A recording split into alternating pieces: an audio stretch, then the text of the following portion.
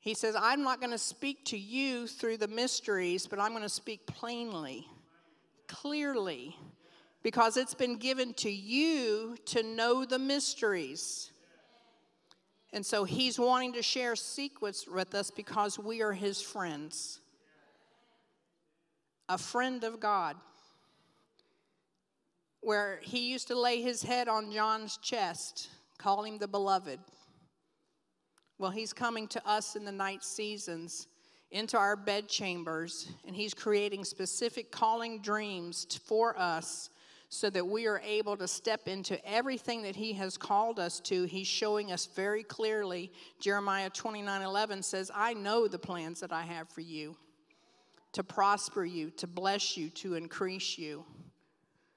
The angel Gabriel said to Daniel, do not fear, Daniel, for the first day that you set your heart, meaning your imagination, to understand, and you humbled yourself before God, your faith-filled words were heard in heaven, and I have come because of the power that is found in your prayerful words.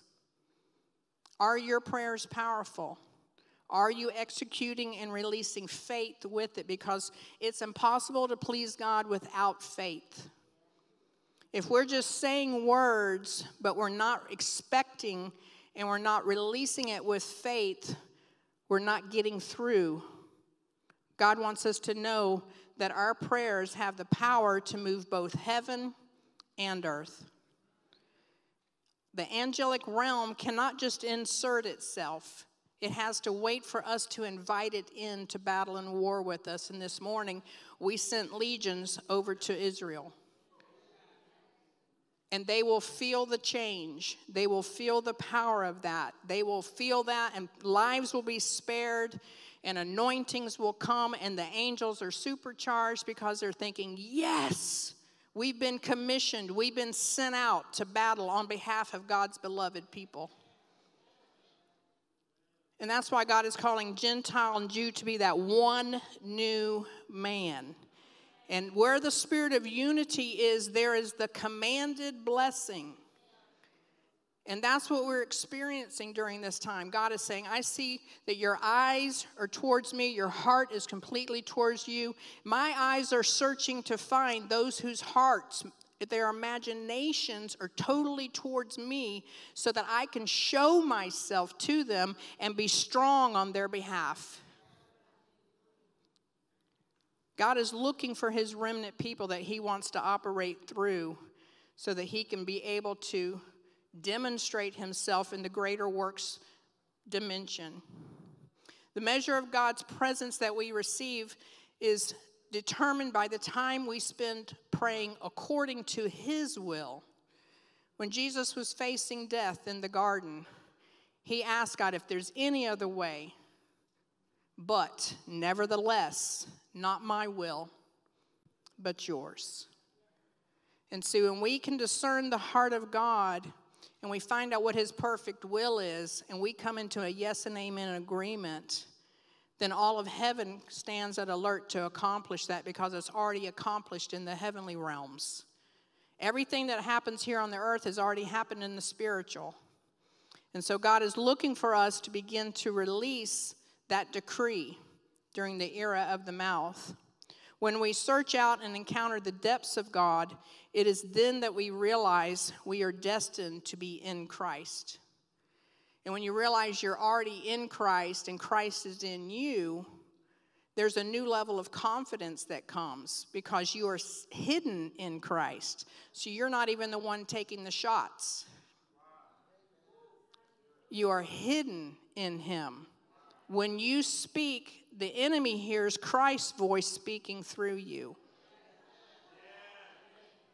And so when we use the word of God, every time our eyes see God in prayer, we are envisioning his light that shines on our path, giving us clarity. So all around us, we observe that God's creation is pregnant. Mary was overshadowed by the Holy Spirit, and it impregnated her with Jesus Christ, the Savior of the world. When the Holy Spirit overshadows each one of us, we have a Mary encounter. But what are we being impregnated with? And are we carrying it to term, Or are we aborting it? Because God comes to each person. He's not a respecter of persons. What he did for one, he will do for the other. But we have to ask, seek, and knock. And he says when you do that, the door, which is the dimension we are in right now, the dimension of the door, shall be open to you. And Revelation 4 says, there is a door open in heaven, and a voice as a trumpet is saying, come up here. And let me show you things that will soon take place. So we're not caught off guard on anything because God has already shown us. He's telling us. We're decreeing it. We're taking dominion.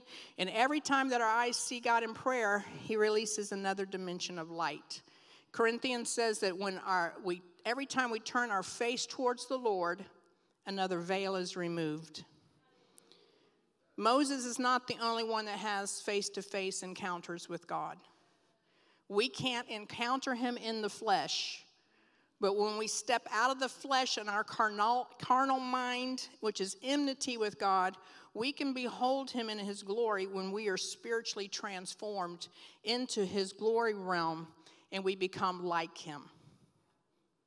And so God is moving all around us so that we can enjoy his presence, and imaginative faith empowers us to a physical response so that we can have visions of who he is. A vision comes to show us who God is. It demonstrates his characteristics, his attributes. It changes and transforms us. It's imprinted on our heart so that we're able to receive what God is saying.